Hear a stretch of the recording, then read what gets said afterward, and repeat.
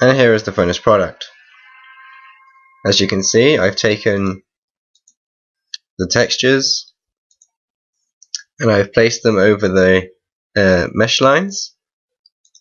I just bring the fill down, as you can see here, and I've added the claymore symbol and my name. As I said before, all these are in one color. Here's the leather texture over the handle and the steel textures over the blade. So now what we're going to do is we're going to save this twice. File, save as, claymore textures. I've already got it, so I'm going to call this one claymore 2. Make sure it's in your textures folder. And then I'm going to save it again. File, save as, and then I'm going to go into the bump folder. So claymore, and then bump. This is going to be our normal map. This is going to generate our normal map. So you're going to go JPEG, save it, and then go into our crazy bump. What this will do, once we get it open, so click this little button down here, go to open from photo from file,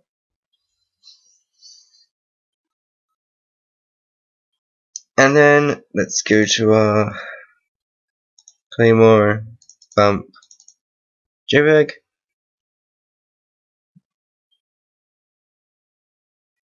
Just give it a few seconds. Now, how do I want my bump to look? I want something similar to this. As you can see, all the metal there is all bumped out. Oh, and here's a preview.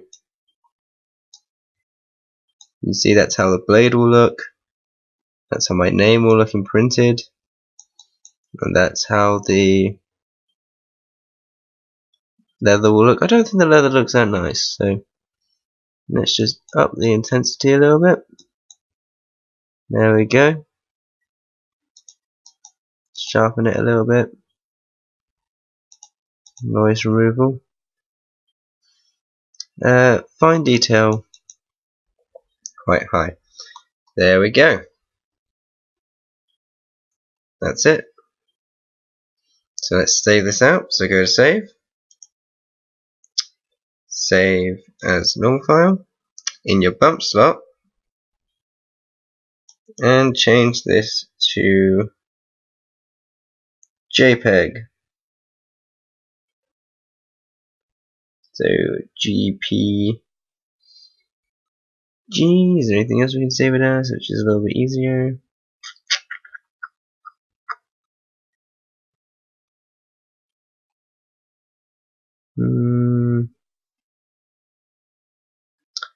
What I think I'm going to do is save it as a Photoshop file.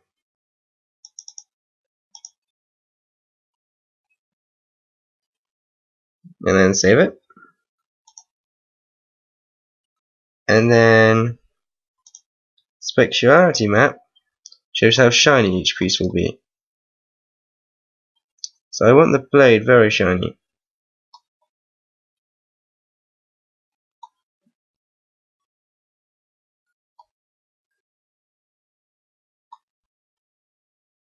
The handle less shiny, so I don't think I'll do the specular map in here.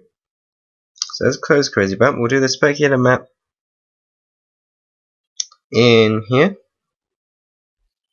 So let's get some boxes. Let's start off with the light grey. The lighter the colour, the more shiny it is. So let's make a box. So I want the blade very shiny, so I'm going to drag a very light coloured grey over it. And then the handle is shiny, but it's less shiny. So I can make a new layer. Darken the grey a little bit.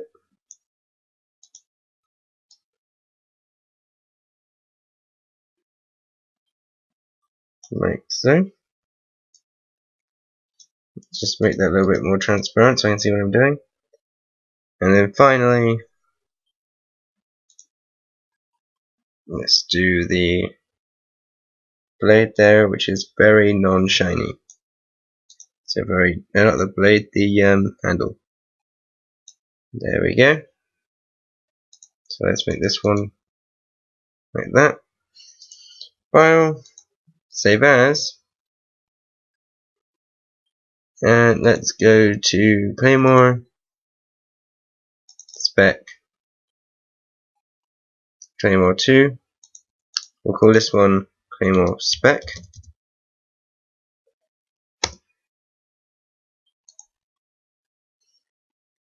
Now let's go into Max, open the material editor with M, get your color, go down to Maps, Diffuse. This is where having it all in order is very important. When it loads up, bitmap, go to Claymore, Texture, Claymore Texture 2, okay it. There we have it, so let's drag that on there. And there we have the blade all nice and textured and everything.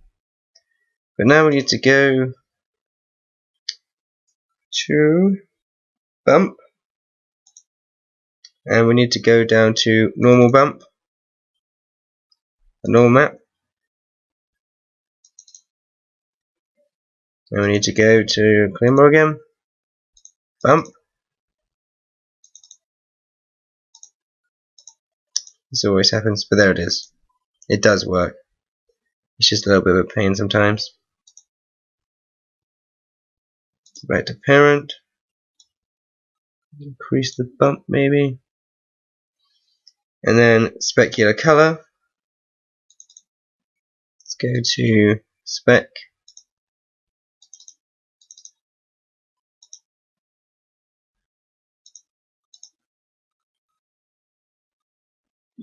And specular level.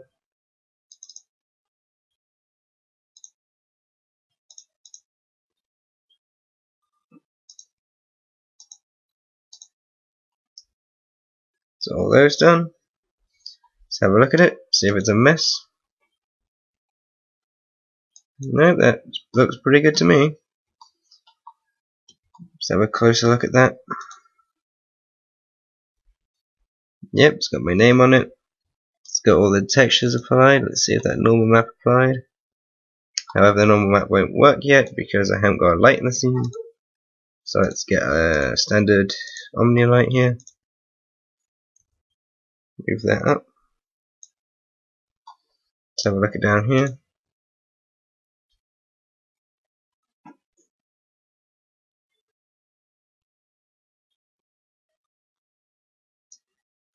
As you can see, there is a little bit of normal mapping working away on here. And on the blade, I have the feeling I've forgotten to smooth this. But that doesn't quite matter. As you can see, there's like a bit of specular on the blade there. This is all indented and there are little bumps all over the place. And my name is indented on the blade. Upside down, but still indented. I will have to go back and smooth this. That's my error. I've forgotten to smooth it. But other than that, it's looking good.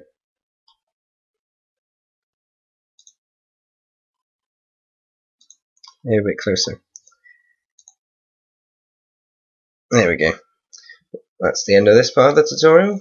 In the third part of the tutorial, I will teach you how to export this into UDK and add collisions.